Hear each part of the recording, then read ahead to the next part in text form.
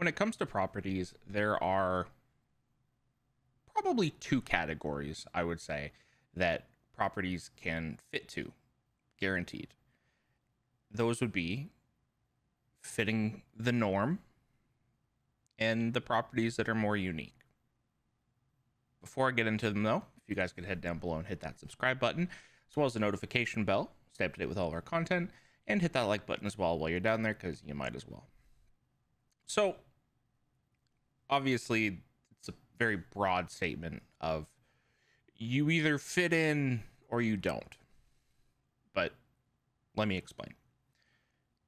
It's two very different mentalities that you have to have when either buying or selling a property that is in either one of the two categories.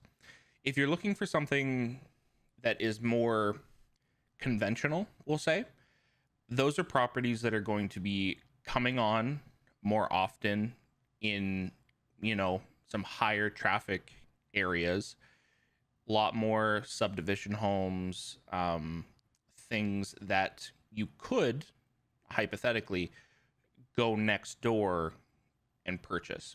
Obviously, no house is the exact same, but they can have similar feels, similar layouts, that sort of thing.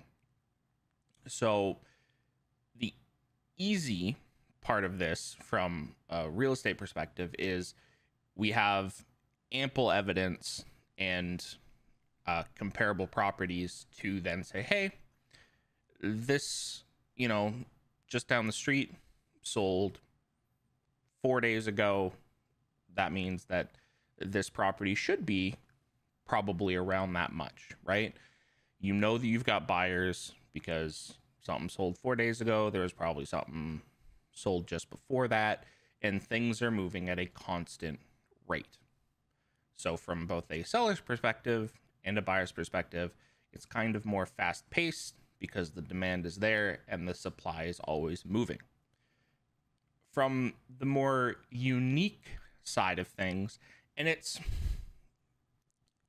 very broad, but the easiest way to describe a property that is unique is in contrast to the more standard homes. You cannot go next door to purchase this house. A prime example would be, we have a listing coming on today, actually, 34 Varden. Go check it out. Listed at $899,800. We'll leave a link to it down below, I think, if we have everything set up by the time this goes live. Anyway, the last sale on Varden was, I think it was just over a year ago in 2022.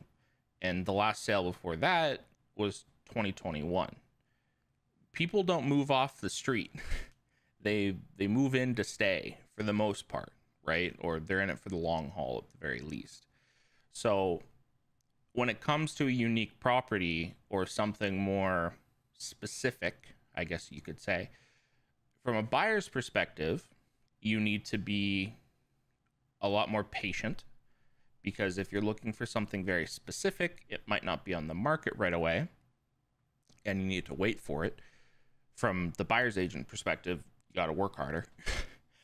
You got to start, knocking doors, seeing if anyone just happens to want to sell.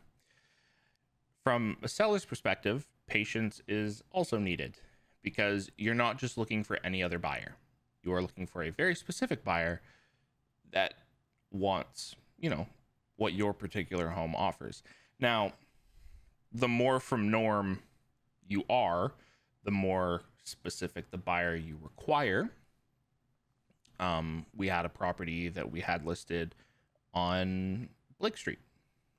Love the sellers, love them to bits, still good friends with them, but it just didn't end up working out because their property was so unique that there was interest in it, but no one was really interested in buying it. They just wanted to come and, look at the home because, wow, look how cool this is.